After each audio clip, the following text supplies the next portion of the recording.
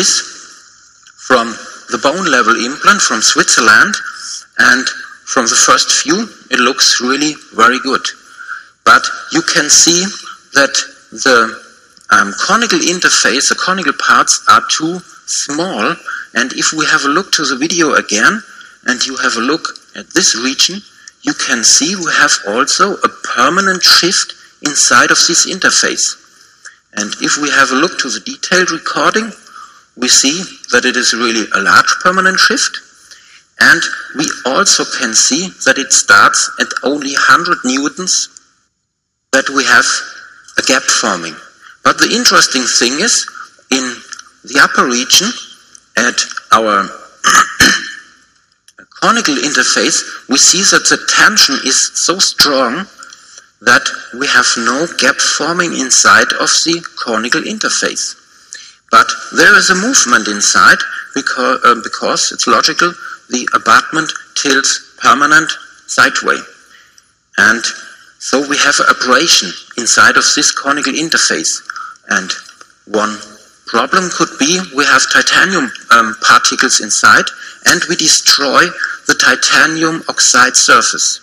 So the titanium oxide surface has to be built new, and so we have chemical effects inside near of the bone. And also there is an interesting literature from the orthopedic implantology where we can see that nano and micro particles, which has a size smaller than 10 microns, activates our osteoclasts. So we will get a bone loss.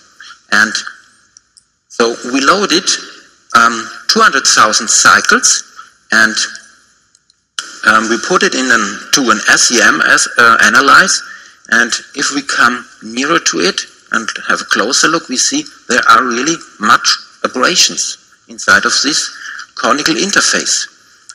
And if we have a closer look, we see that it is not only one particle, that are really much particles, and now we change the mode of the SEM and goes a little bit closer to it, and we see it's not one or two, it's 100,000 or million particles, which are smaller than 1 micron.